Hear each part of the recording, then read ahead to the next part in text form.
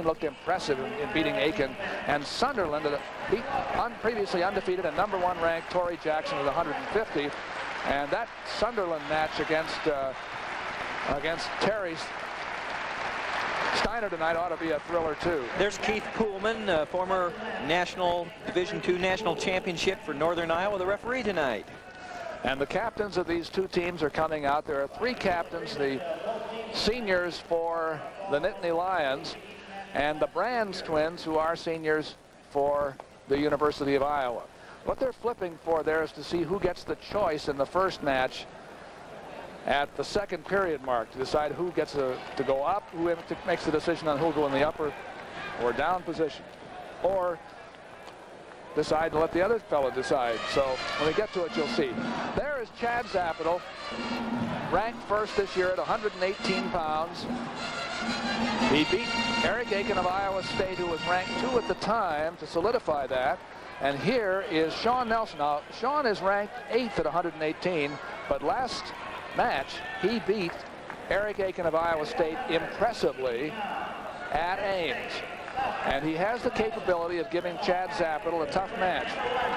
So let's see what happens here at 118 pounds. And before a huge, very big crowd, 8,000 or 9,000 people at least here at Iowa's Carver Hawkeye Arena. And in immediately goes Sean Nelson. Well, Nelson did what he needed to do against Zapital. You don't want Zapital on top of your head. Oh, and he doubled up Zapital. He almost doubled him up with that over that whizzer.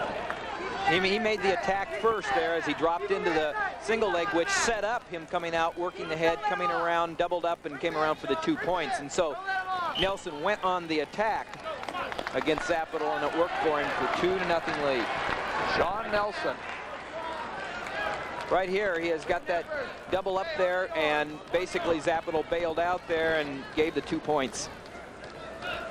Sean Nelson, talented young man from North Royalton, Ohio. And he's riding Chad Zapital. If Zapital is weaker in any one area, it's probably in this position on the bottom. And Nelson is riding him now. Well, Nelson looks like he knows what he's doing on top there. Looks like he has a feel on top for his leverage and his weight. It's very important when you're on top that you know how to make yourself a lot heavier than you actually are. And look at that pressure he's putting on Zapital, actually flattening him out, keeping the pressure up low, high, keeping the hips down flat. Nice job of riding by Sean Nelson from Penn State. We've used about a minute of the first period here at 118 pounds. Now Zapital's on his feet. You know, Penn State probably feels like they have Zapital's number as far as when they're on top, because last year Prescott, who was down at 118 and the national champion, turned Zapital at will, beating him 14-0 once and scoring at least 18 points, I think, in their first match. And this is an area that Zapital needs to improve on coming out. Get his hips out, coming up laterally, coming up tough and explosively. And Penn State wrestler Sean Nelson doing a nice job of riding here. This is Sean Nelson, who's lost only once this year. He lost early in December to a wrestler from Drexel. And he's just hanging on, so staying in there against Zapital with a tough ride on top. We're down to the minute mark. 1 minute left in the first period. I think if there's a way you're going to get to Iowa, it's going to ride them hard. And Penn State's coaches believe in teaching all aspects of wrestling. They do a nice job of it. And this is the way you're going to get to Iowa wrestlers, or to any top-notch wrestler, by being able to work hard and ride on top. In fact, I've seen Dan Gable work harder in the last few years on this with Iowa, and they've improved on top. If you're going to be a complete wrestler, you have to be able to ride and work on top. Let's go, Byron. Let's keep wrestling. Come on. But as a matter of fact, in this situation, you have to take the man down before you can ride it in the first period, and that's what Sean Nelson did. So Chad Zapital has now been ridden for 2 minutes and 18 seconds. There's Dan Gable, frustrated at with Royce Alger and Jim Zaleski next there, frustrated at Chad Zapital's inability to get out here in the first period. 23 seconds to go. 2-0 is the score.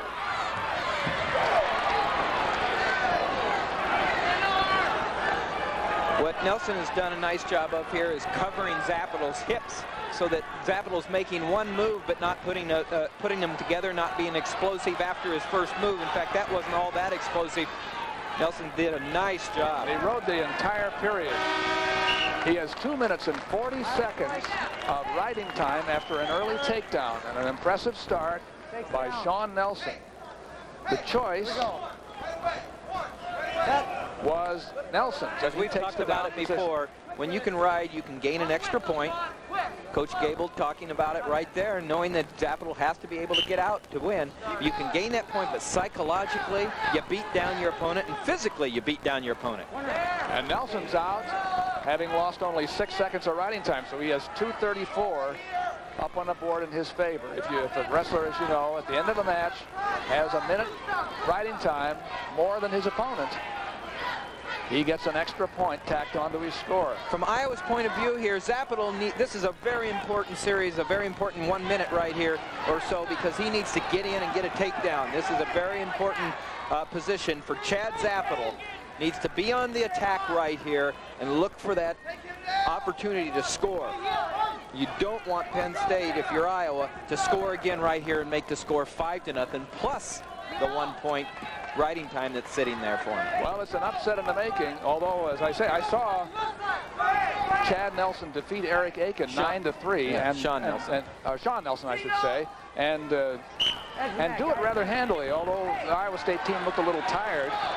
Nevertheless, Nelson looked in that match the way he looks here, just solid and stable, and we'll see how Zapple does as the match goes on, trailing now 2-1. You know, one thing, Nelson has a little bit of size here and a little speculation. Obviously, it would appear that Nelson would be going up to 126 when Prescott comes down to 118, and he has the size to get in there and go at 126 too, I think. Zapple, collar and arm tie up. He's trying to set up for a shot that he would put him back in the lead here. He's now trailing.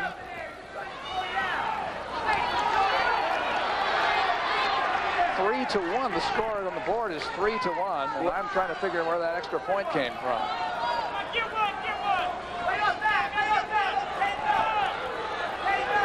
Because we have it 2-1. It's 3-0. It's wrong up there. Yes. All right. That's right. It was Nelson's escape made it 3-0. There's Zapple at the end of the period. No points. You see, it was a little bit too little, too late right there, and Zapple needed to have been going like that because Shawn Nelson hasn't really been doing a lot. There you go. Right here, he works ahead.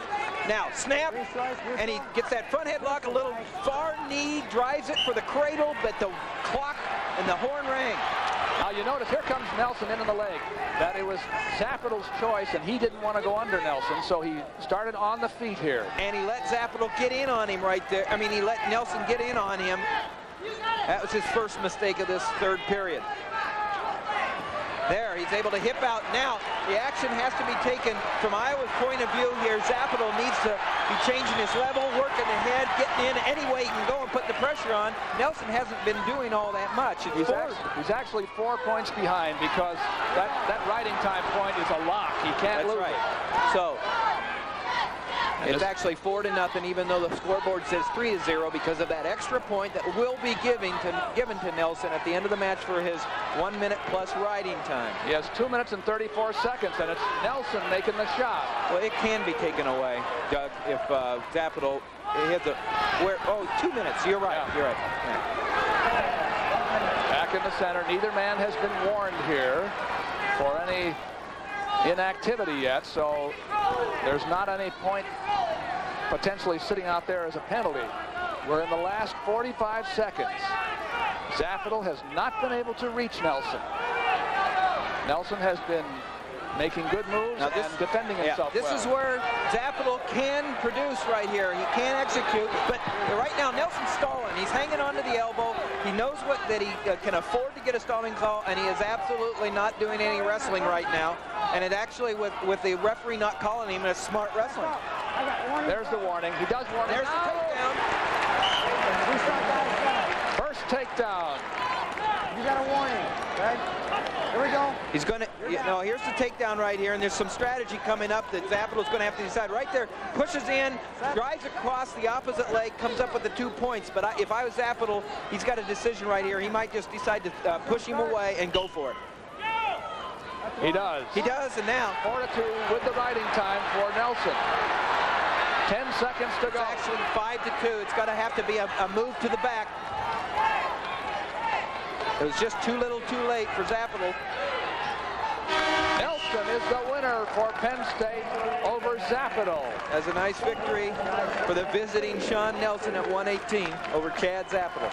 2 minutes and 30 seconds of riding time, and Penn State takes the lead over the Iowa Hawkeyes 3-0. And I'll tell you, it's the first time this year that Iowa has been behind in a dual meet, because Zapatel was previously undefeated in a dual meet. And you know what I see in Sean Nelson a little bit? He's a very determined wrestler.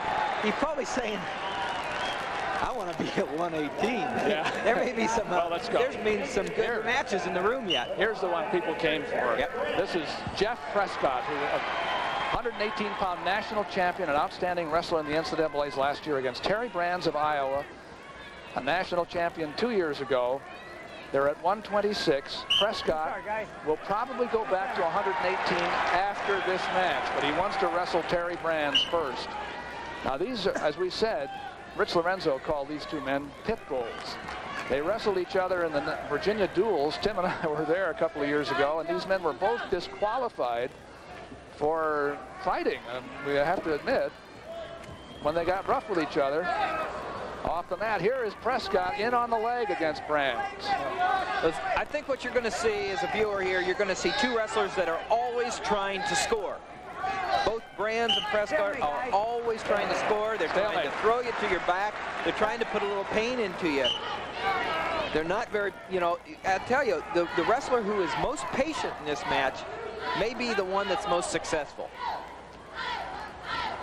Neither one of them is afraid of man or beast, and they are goers all the time. Two extremely strong individuals in Brands, Terry Brands and Jeff Prescott.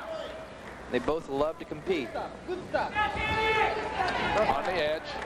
It's just what a lot of fans come to watch. I mean, if every match like this was a wrestling match, we wouldn't have any problem putting 15,000 in here and 9,000 where there are 9,000 seat arenas, wherever the arenas, whatever they hold. They Brands came right up behind, and he has the takedown.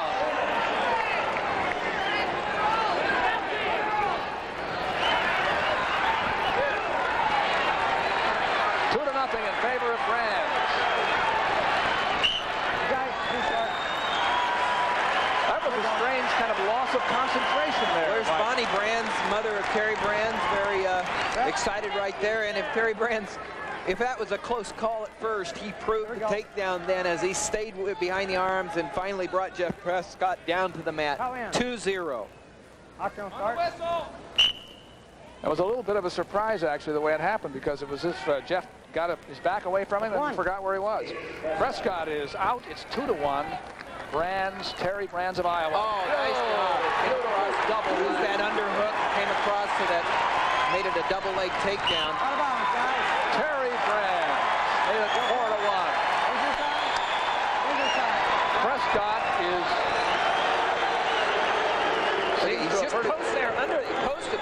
Shucks come across the opposite leg, drives into the double, and now finishes it off by hanging on to those ankles right there. 2 points, takedown. Now, Jeff Prescott is complaining about a sore ankle. He's a tough guy, and I suspect if he's limping, it's because it really hurts. And he's not going to let you know. It looked to me as if maybe Terry Brands stepped on his foot as he was taking him back. If we were to see that again, I think that's what we might see. But here is Brands with 2 takedowns, leading. These are both national champions. It's 4-1 with a minute left in the first period at Penn State. And Penn State has the lead here, 3-0 on Sean Nelson's win at 118. Not very many people, if anybody, ever rides out Prescott. He's very good underneath. He just came out for the one again. But 4-2. Terry Brands has come to this match ready to wrestle, and you needed to be when you're against another national champion.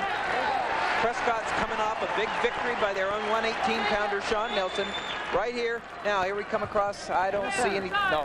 Okay, That was on the other Yeah, I was looking for whether they stepped on the foot or not, and I couldn't see it. I was in the double leg takedown when they were going out of bounds. In the center. It was just a little accidental situation. It looked like it might have caused a twist, but they're not showing any problems now. Here is a warning against Prescott for wrestling with his back to the mat, back to the edge. Little surprise there. 4-2 is the score in favor of Terry Brands, and here he comes. Well, you know, we've seen this happen before. When Terry Brands gets on a roll, it might be against Kendall, or is Tom against Kendall Cross? Was it both of them? They both had their meets with Kendall Cross, I think. I think you're right. But I think it was probably, I think that was Tom Brands a couple years ago. But it's 6-2 at the end of the first period. And there's Tom Brands. First period. And there's Father Brands, Tom Brands, excited. There you go, guys. Second period. Right here. That. The choice that time went to Brands, and he's going to go neutral. Well, I can understand why after the success he had in the first period. When you have something going, you just get after him. Not only do you know that you can make it work, but your opponent is psychologically now a little bit destroyed, knowing that 3 times in a row he's been taken down. And he looks stronger. He looks stronger than Prescott tonight. He does make Prescott look like he needs to go down to 118, you know, with the way he's wrestling right now. Prescott is very strong young man, but I don't think he's as strong as Terry Brands. And again, he comes around. He's just been quicker on the draw, and that's the 4th takedown for Terry Brands. He's up 8-2. See, what I like about both these wrestlers, and tonight it happens to be that Terry Brands has got the chance the most, is they go for the fall. And he is going for the fall. Did he get a near fall? Oh, yeah, he got 2 at least. He did. 10-2. 10-2 in favor of Terry Brands against Jeff Prescott. See, and it doesn't matter whether you're getting pushed or not. You have to know how to wrestle in the middle of the mat. And right now, Terry Brands is making Prescott look terrible. He's pushing him on the side. He's got 2. And it's now 12-3.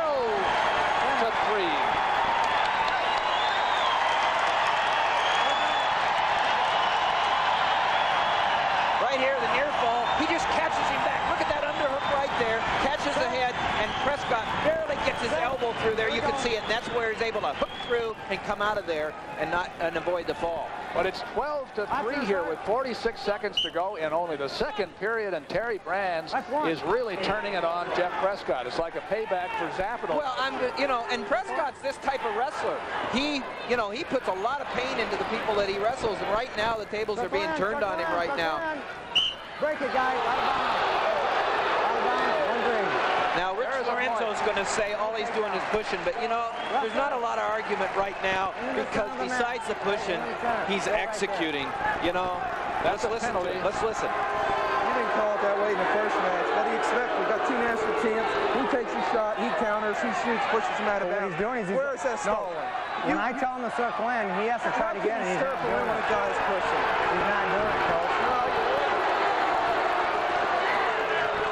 That's a warning right here. Difference of opinion. Now the warning by Pullman is because he says that Rich Lorenzo is questioning his judgment. Well, yeah, Rich went back to him and said, no, you're wrong, bud. And there is Brands putting Prescott on his back. This is unbelievable. I shouldn't say that because it's Terry Brands, and we've seen it before. Oh, yeah. And it's... Well, now... I'll tell you what. It's 18-5.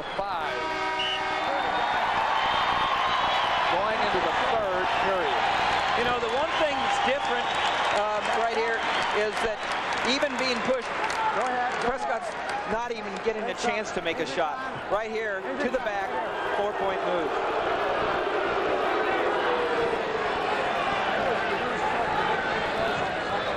No. 18-5. Well, there's... Yeah, they deferred. Iowa had it. Yep. His dad's reaction. It's hard to believe how these matches could turn. I wouldn't have expected, even knowing how good Terry Brands is, and that Prescott is a weight above his best weight, that somebody with Prescott's ability and mainly his temperament would suddenly be going into the third period trailing 18-5. Well, let me tell you, it's really been tough. Yeah, I think Terry Brands is on his way to the same kind of dominance he's always had at 126. And this is just going to fuel the fire for Jeff Prescott. He's that kind of competitor. You're going to see him doing this kind of thing to a lot of people yet this year. Probably at 118, though. So Prescott had his choice, and he started on top.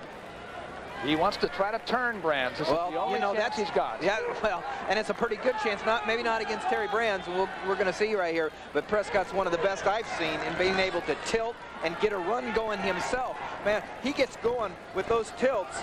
You know, there's no stopping it. But right here, I don't know whether Terry Brands will even let him get going, and he's not going to, I don't think. A minute and 20 seconds of riding time for Brands, too, at this point. A minute 15 to go in the match, and Terry Brands leads Prescott 18-5. You're watching Iowa Public Television's College Wrestling Series. This is #1 ranked Iowa against #3 Penn State. Actually, they'll be #2 the next time the rankings come out after having beaten Iowa State, which is currently #2. Brands. So you can see how tough Prescott is on top by being able to ride this long on Terry Brands. Now you see, there's the, see, he was able to get the hand right there. He controlled the hand and he was out. That's what you have to be able to do. No riding time now because it's less than a minute, but just barely less than a minute. Brands with a lot of strength is managing to keep Prescott out of bounds. In fact, by his power, his ability to keep him on the edge, he's actually led to those stalling calls. 40 seconds to go. Yeah, Scott's not coming in. The ref could end the match right now. It'd be too bad if he had to. Yeah, that's a good call. He called it, and that's going to be a technical fall at the edge of the match. Boy, can you believe it. A technical fall by Terry Brands over last year's 118-pound national champion, Jeff Prescott, and it puts Iowa ahead of Penn State 5-3.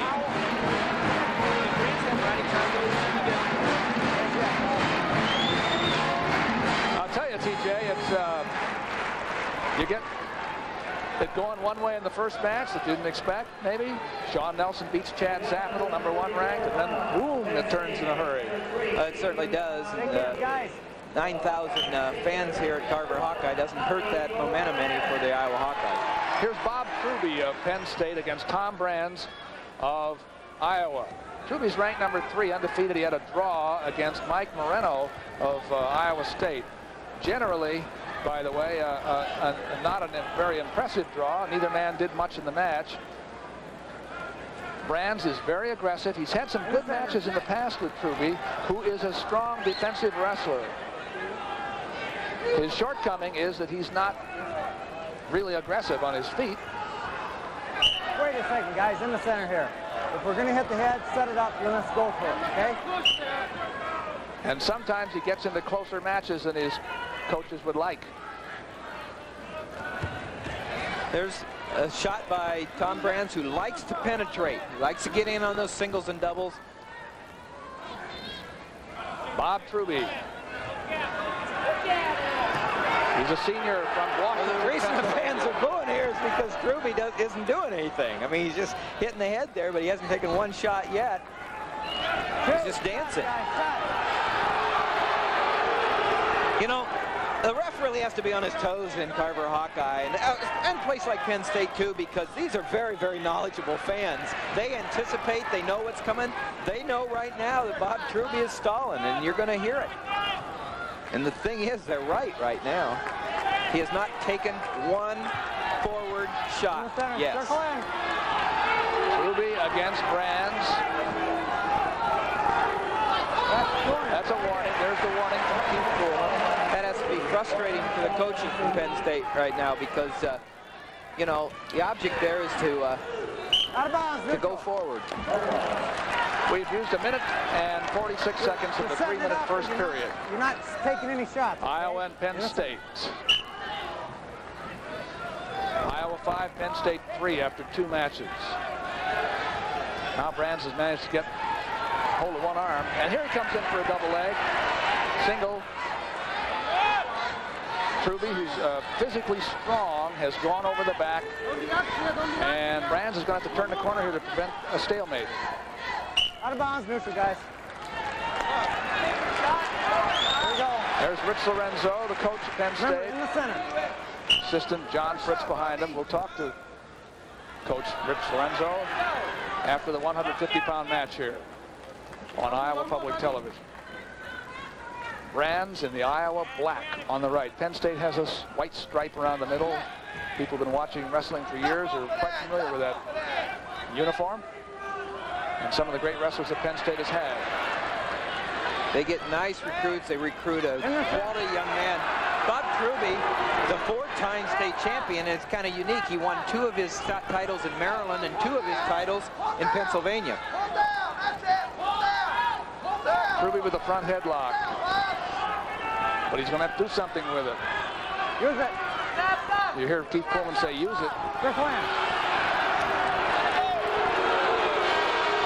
There's the end of the first period, no score. Well, Truby has a way of keeping it close anyway. Yeah, and you can see that Penn State has really kept it close with Iowa in the last series. They won 3 in a row, then they lost 3 in a row, and then last year they tied in their second meeting. You can't get much closer than that.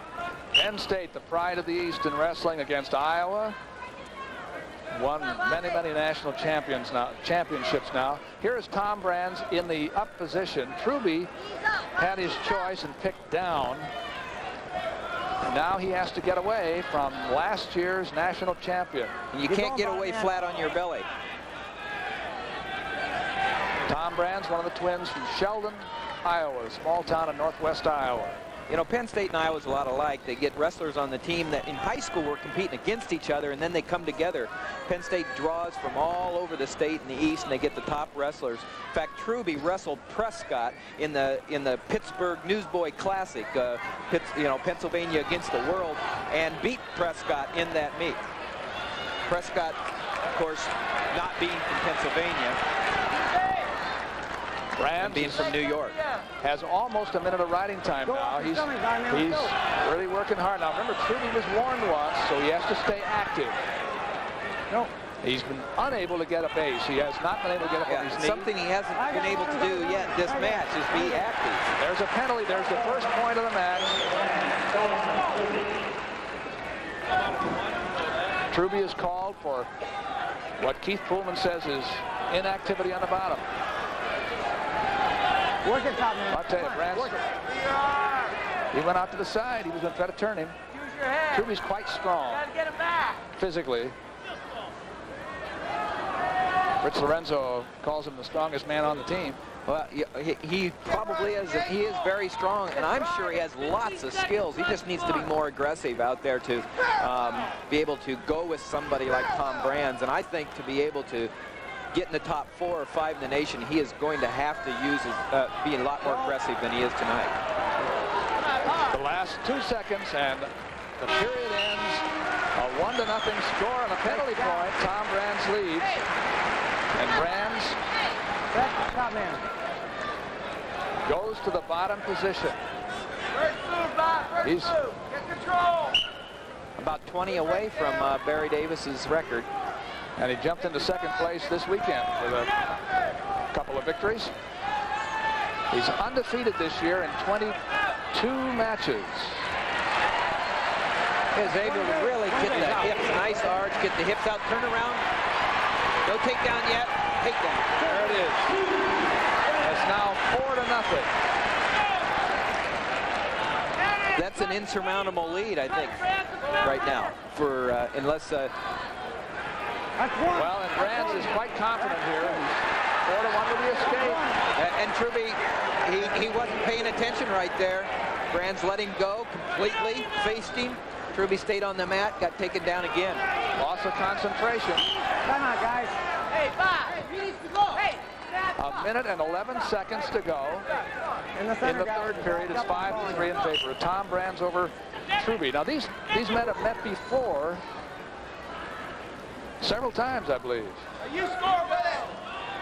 Tom Brands is doing a really nice job of being patient here, Doug, because when you wrestle somebody that is as defensive as Bob Truby, you can lose your patience. He has got a straight-ahead style, Tom Brands has. He has been workmanlike and really doing a nice job patiently working and getting the points. Keeping the pressure on. Look at that. Head down, in and out. And there's another penalty against Truby, and it's 7-2. There he is on a single. A little low high crotch there. Went off to a double. 2 points.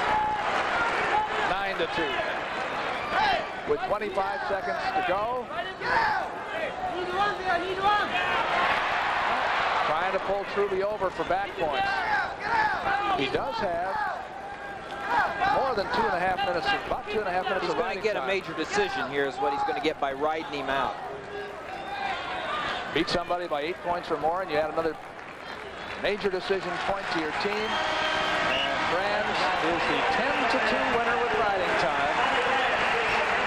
The second Hawkeye win in a row. And now it's 9 for the Hawkeyes and 3 for the Nittany Lions.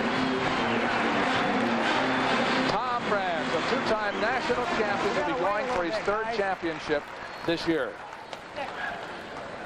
His coach Dan Gable congratulates him after that victory. 10-2 over third-ranked Bob Truby, who was previously undefeated this year, but no longer. In fact, the Lions